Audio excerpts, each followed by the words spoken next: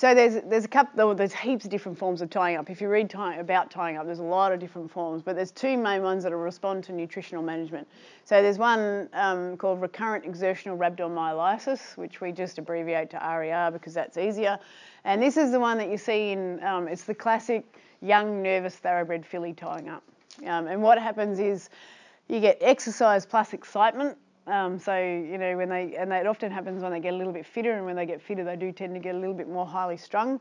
And then you get a disruption of muscle contraction mechanisms, and the muscles contract more readily than they should, and they tie up. So their muscles literally just contract, and then they won't release, and you see them getting around with their muscles tied up.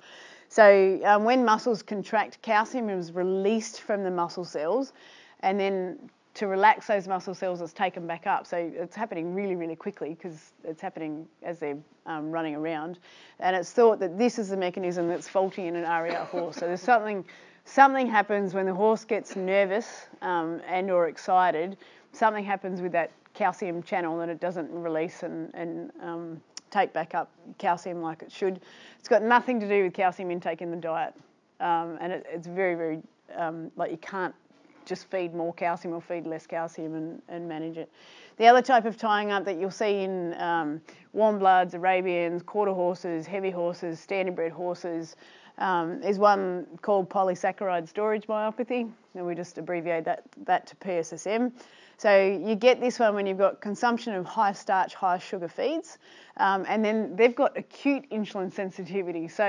So where the insulin-resistant horses, the insulin's there going, hello, muscle cells, open up and let more glucose in, and the muscle cells don't hear it. In these horses, it's like the insulin only needs to whisper, hello, it's a little bit too much glucose here, and they're so insulin sensitive that they seem to suck way more glucose into their muscle cells than they need to, and they get an abnormally high accumulation of glycogen in the muscles. So glycogen is like the muscle's form of starch. The muscles put all the glucose molecules, join them back up together and form stuff called glycogen.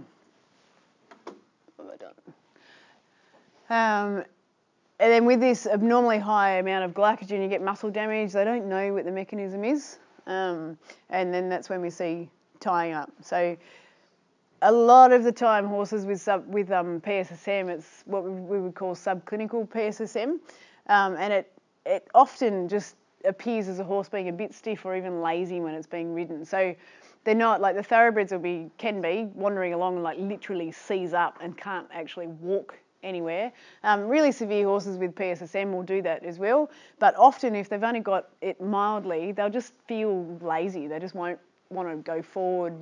They just don't seem to want to work very well, and they often have persistently high levels of blood CK, which the CK and the AST, the two muscle enzymes they look for. They should never ever leak out of the muscle cells into the blood, but when the muscles get damaged, when a horse ties up, it leaks out into the blood, and that's what, if your vet does a blood test for tying up, that's what they're looking for, is stuff that should be in the muscle cells, but because the muscle cells have been broken, it's leaked out into the blood.